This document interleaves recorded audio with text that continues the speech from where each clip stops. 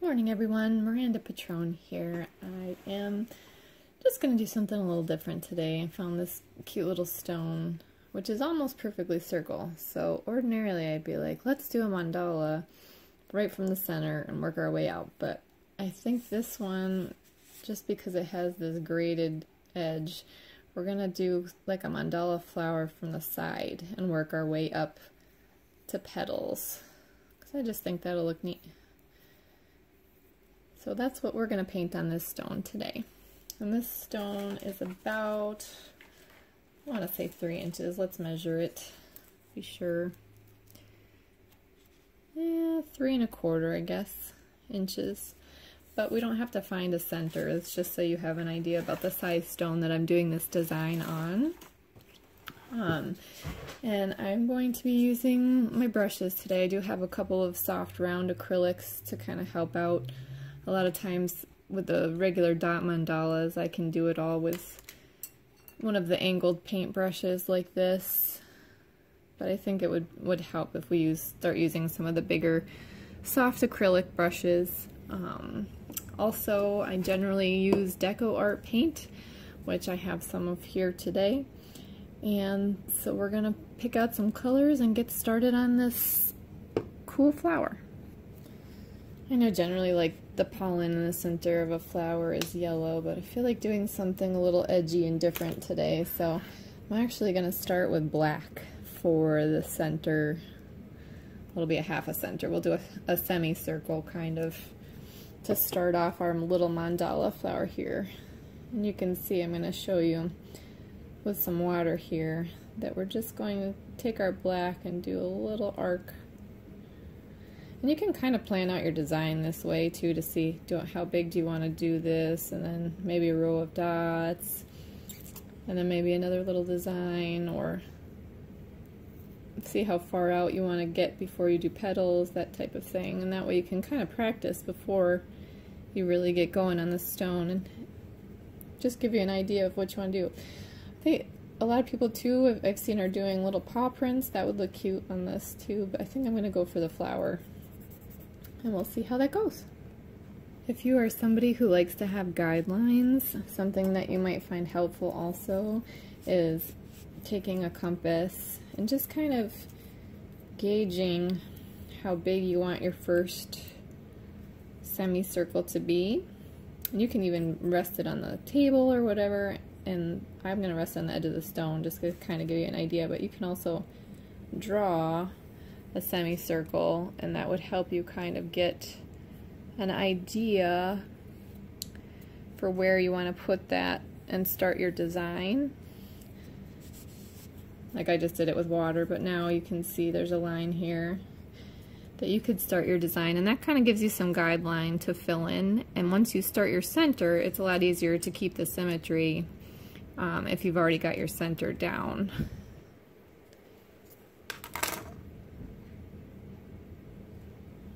So since I have that there, I'll just paint in my black here.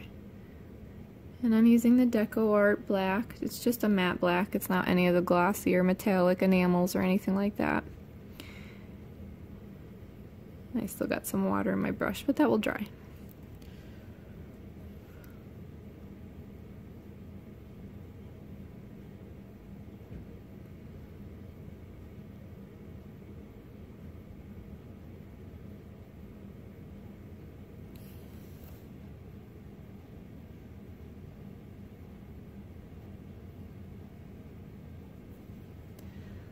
Here, and you just do even, gentle strokes so you don't have many brush marks when it dries. And this, like I said, is a soft round acrylic brush. And every brand has different sizes that I've noticed, especially if you get just cheap ones from China or something like that. But generally I think they measure the bristles. So this one, the bristles, let's see, my tape measure here.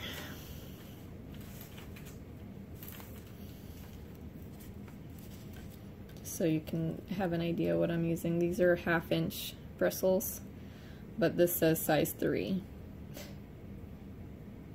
So, but they're 1/2 inch bristles, 1/2 inch long. Alright, I think next I'm going to use some white. And I'm just going to do some dots around the mandala center here to start our design. And like I said before, if you're somebody who feels more confident, if you have lines, then you can always measure and find your center here. I just kind of eyeball it, but you can find what your center would be of your circle and then measure the width here to find your middle. I think sometimes it's easier, especially when stones aren't completely round, to just kind of eyeball the center where it should be. But start there in the center and then work your way out to the sides. And just kind of keep the spacing about the same. And with the brushes, you don't have to reload the paint as many times and you can still keep a same size dot. But if you're working with dotting tools, like the nail dot tools or punch sets and things like that, then you're going to have to reload your paint more often to keep the same size dot.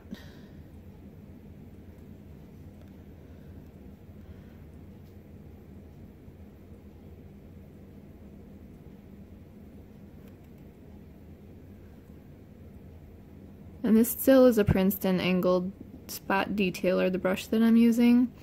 It's just an older one, so the tip is not as nice a point. It's a little more dull. So that's just why the dots are a little bit bigger than they will be. And I have other ones here where the point is still good.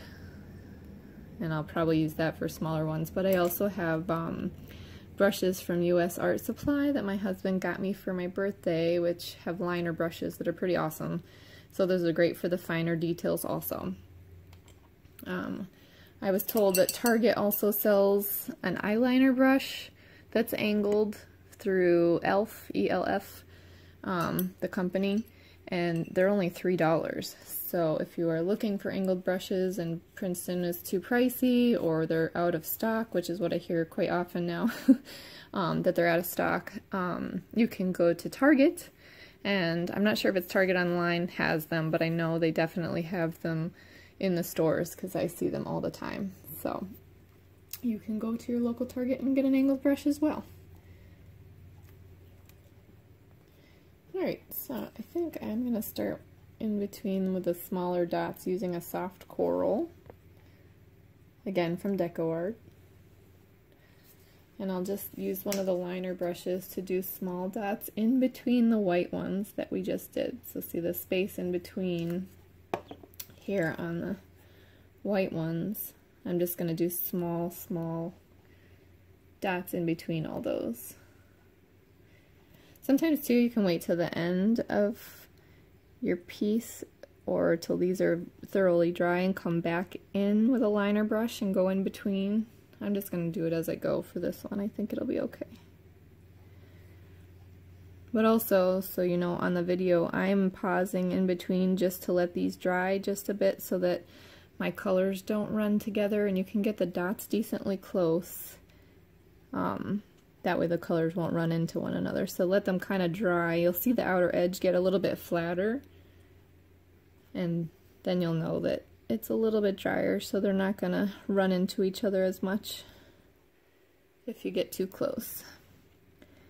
And I am working without a background here, which in the past in my other videos I've stated it's a lot easier to remove the paint or hide it or fix the unintended dot if you have a background, because you can just kind of scrape off the excess paint and then paint over it. With this, however, I'm not using a background because I really like this stone, so I want to let some of it show through. But if you make a mistake on these, you can use like a Q-tip and alcohol and kind of scrub at it, or I also have various tools that are decently sharp, like the end of a tack, and scrape the paint off, or I've used the end of my compass before to scrape the paint off because that's pretty sharp. But just to give you an idea, letting it dry and being patient kind of allows for you to make less of the unintended mistakes, I guess, so to speak. But I like to say there's not a mistake because you can fix it into some kind of new design, but it's either a learning experience or a new design, you know? So, alright, so that was the bright coral, and I have next a really nice bright salmon from Decoart again. And I'm going to go back to the bigger brush just to make a few larger dots.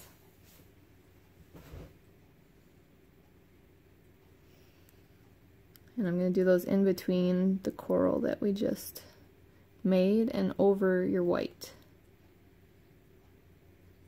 And just a little bit bigger. So I'm kind of getting bigger as we go out.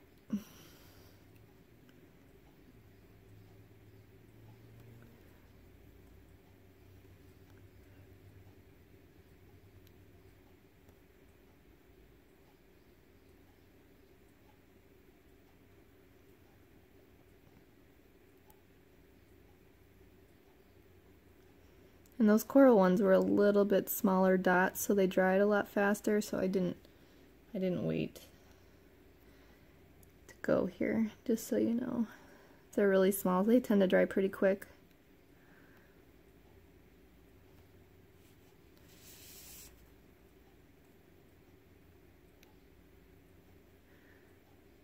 Oh, and I forgot one over here.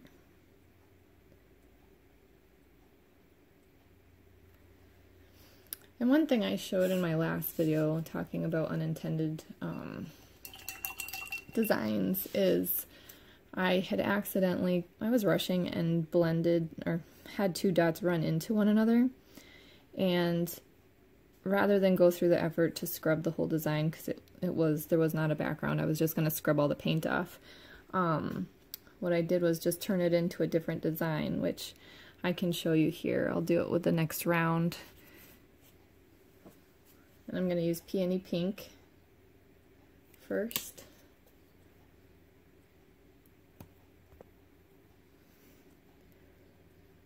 So making them a lot bigger here.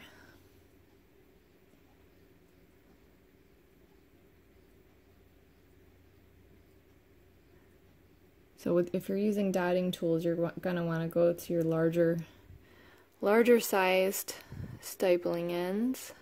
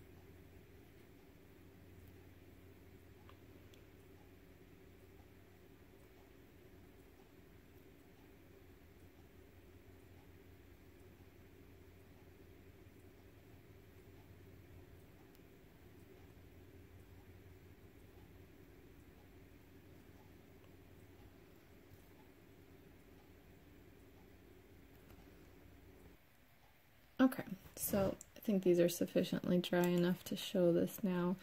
So we did the pink peony paint here. And what I had done before was I made a mistake and put them too close together so they ran into one another. And it was on a stone where I wasn't doing a background, so it was difficult for me to think of, well, how can I make this into the design? So what I ended up doing was taking a darker color, or you could take lighter, or even the same color. It might look a little different, but the same color might blend in too much, but a contrasting color too, and put it in between the dots so that they're actually touching, and it kind of looks like chain link. So I'm going to show you it now. I'm going to put another color in between the spaces as if I had made that mistake, because I really like the design, how it comes out. So I'm going to use this Wild Rose Pink, and we're going to go on top in between the gaps of the Peony Pink that we just did. And it's a little bit smaller dot too, so you're not overpowering the dot that you already have there. But you're just going to make a little connection in between the two like that.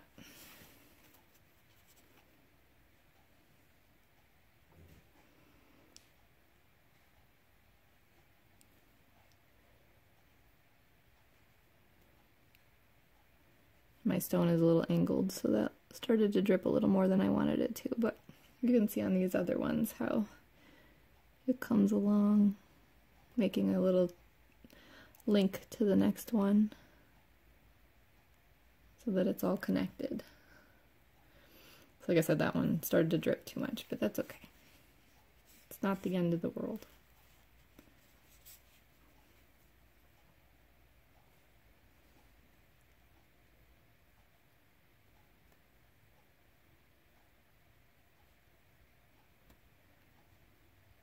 And I just love the pattern that it makes.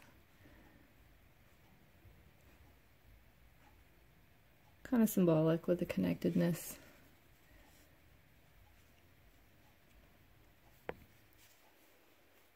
Let's see. So not everything you do has to be a mistake. It can turn into something else just as beautiful. I'm just going to tuck a stone under here because this one is angled. It's a good thing about having rocks all around to help it stay a little more balanced here so that it doesn't run down into the rest of my design. There. And as you can see in the background, I'm not a big fan of watching paint dry, so I always have multiple designs going, multiple pieces going all at once.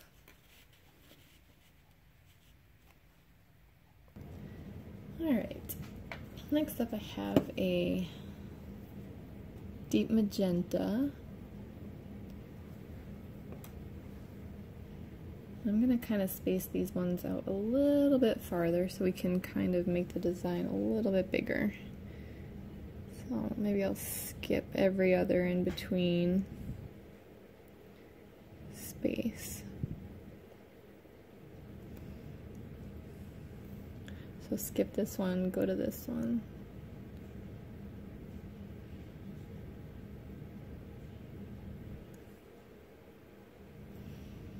Skip that one, go to the next one.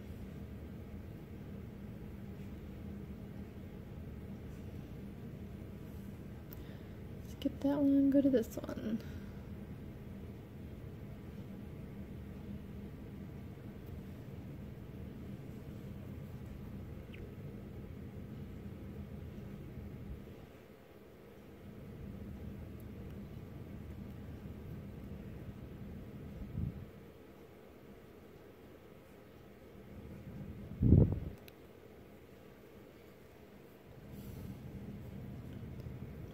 Okay, so I'm going to start tying in some of my colors now and go back to the white.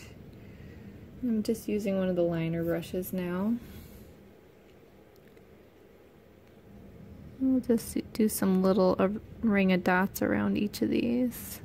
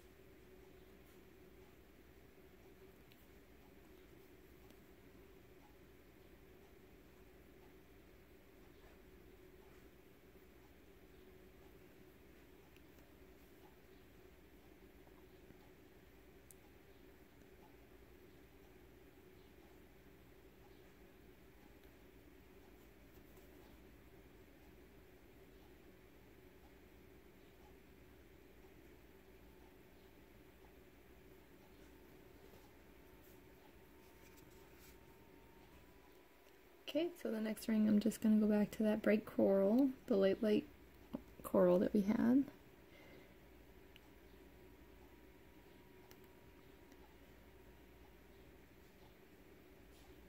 Using some of the similar colors that you've started off in your design also kind of helps it be a little more cohesive, and you bring the design, connect the design a little bit together, because that way you have your colors throughout being used.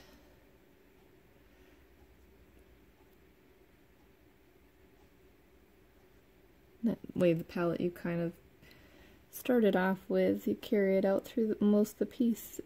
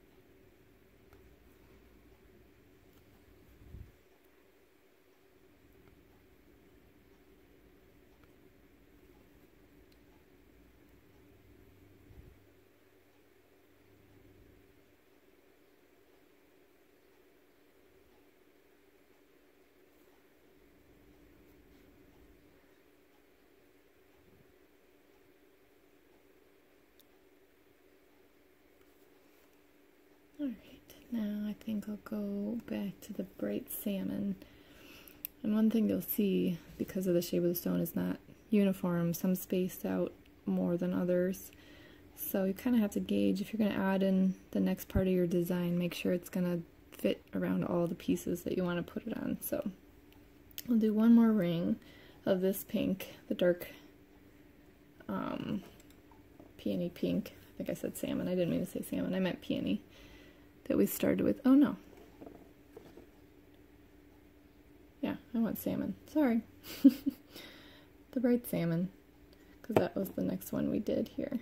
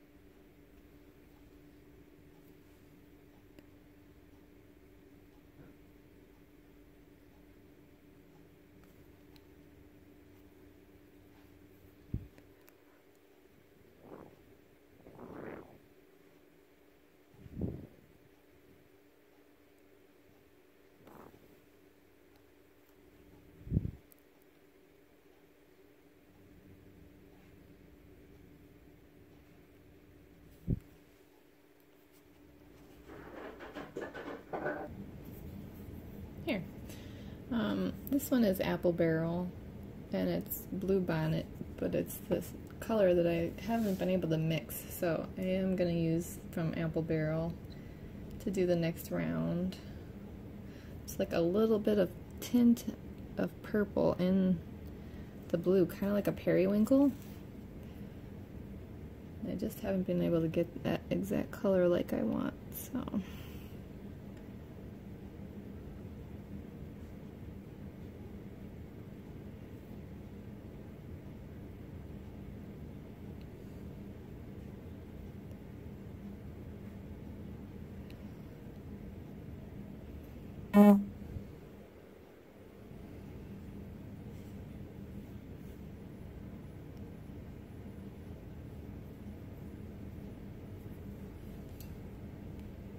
Okay, next is a tropical blue.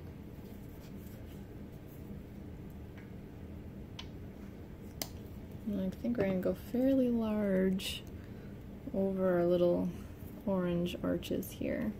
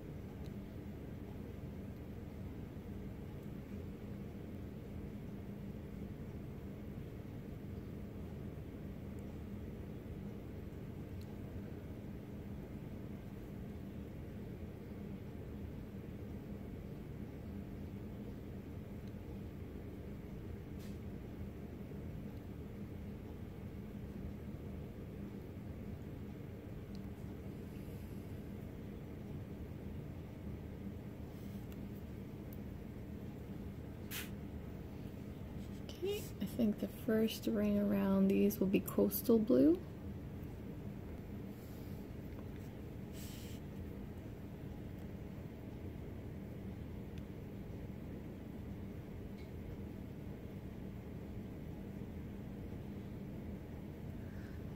And on these ones, I'm kind of making the dot at the top a little bit bigger and letting the paint run out as I go around so the dots get smaller.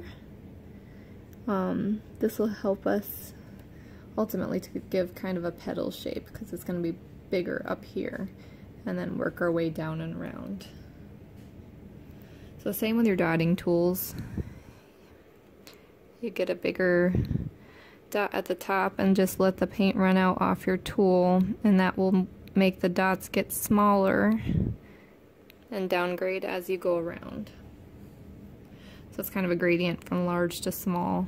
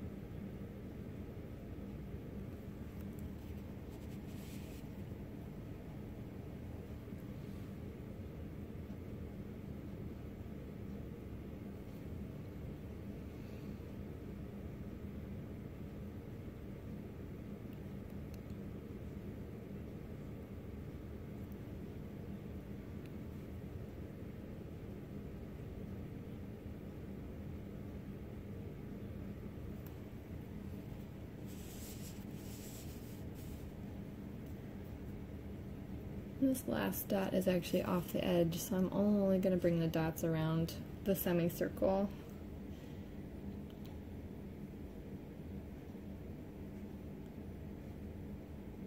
But that is what makes that design unique to this stone, is because you just probably can do your design on the one stone you have. It makes each one unique. It's pretty cool.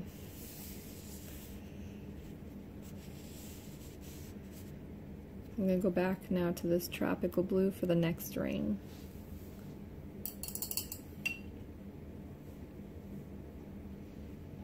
And do the same idea again, where you do a dot, a larger dot at the top. And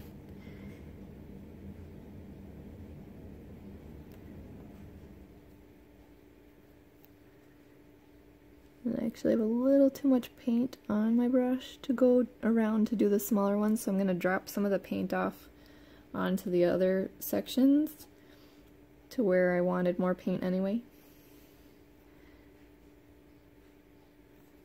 And that way we'll have enough off the brush. Then you can start to do the smaller dots around. Also too, you can always just dot it on your paper towel or on something else to kind of relieve it from having too much paint.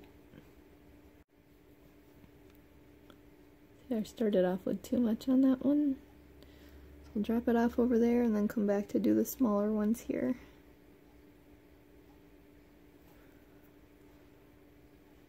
Gonna look a little crazy when I do the sped up version of this for the time lapse, but that's okay.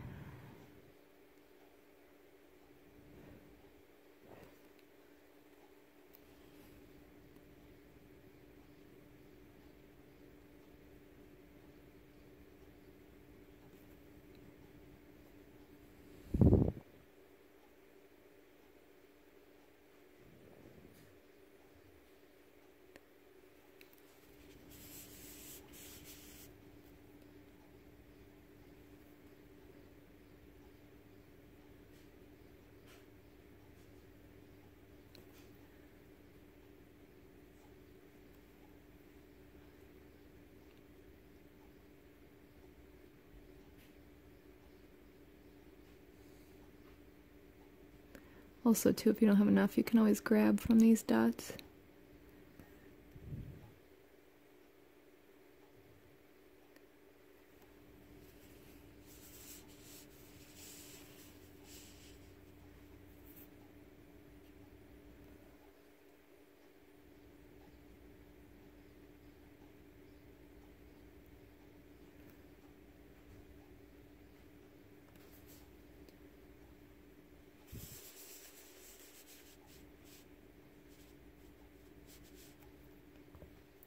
I think I'll go around these blues with our white.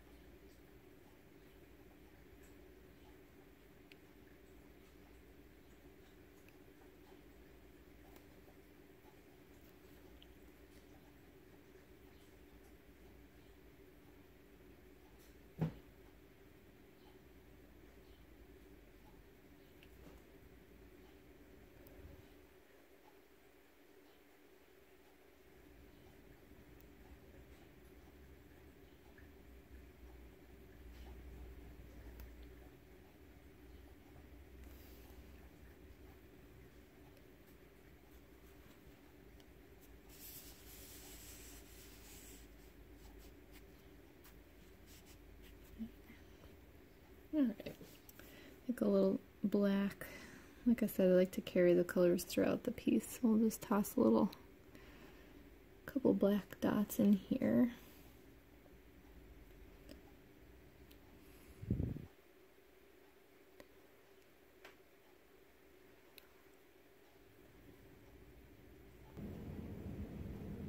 And then I think maybe for some kind of little leaf-like appearance, we're going to use some turquoise and some ocean green. Oh, here's my turquoise, and I'll have to find my ocean green, but I think we'll do a couple of, do I want to do a little broad stroke down? Maybe a couple comma strokes here to just kind of give it some movement, like leaf-like movement to it. Okay, so I'll just take my angled brush here because it's a little easier to see what I'm doing. We're going to go thickest at the top and then bring it down around the white dots that we just created, like that.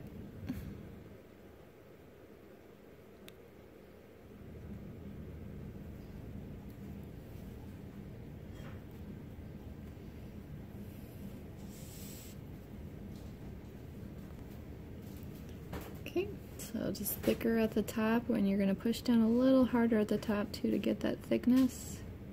And then as you come around your design, just start letting up on the paintbrush.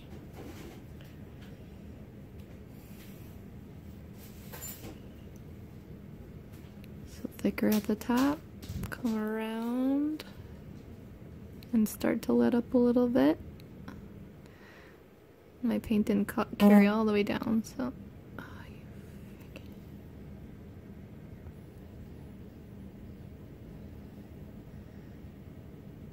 thicker at the top, around, and gently let up on your brush.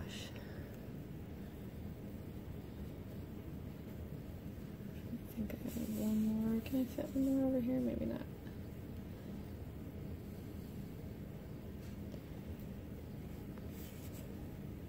We'll try it. We'll prop it up on a stone here. See if I can sneak one more right along here.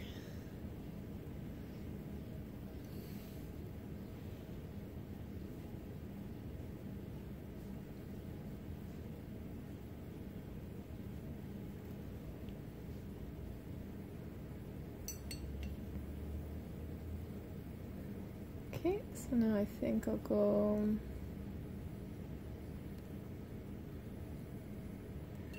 with the ocean green next to it.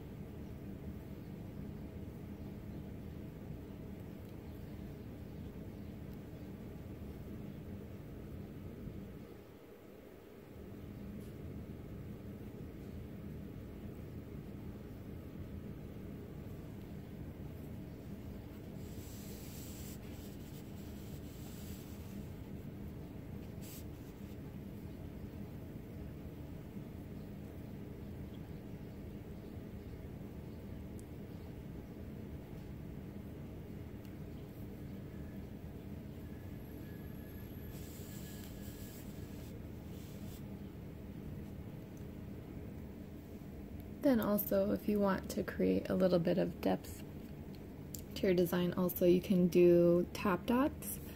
So I like to take either a darker or a lighter color to kind of highlight the ones that you've already used, or you could use completely different colors and it would create a really colorful design. But I think what I'm going to do is spa blue for the top dots on our blue, and then I'll do a lighter purple for the top dots on our magenta. Just to kind of give it a little 3D effect.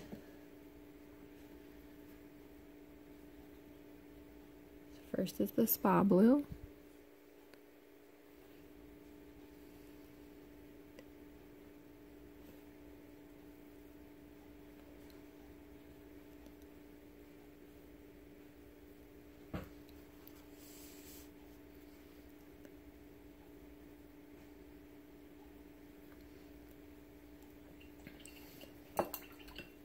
And then Decoart has this nice, it's their Americana line, has a wild orchid.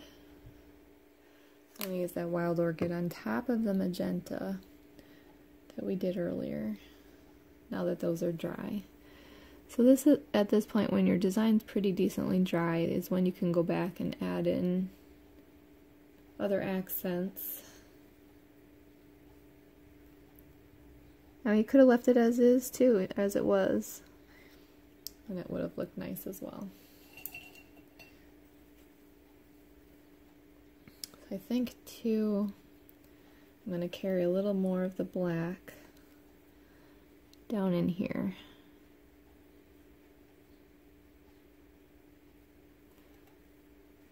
I don't know why, I just felt like it needed it.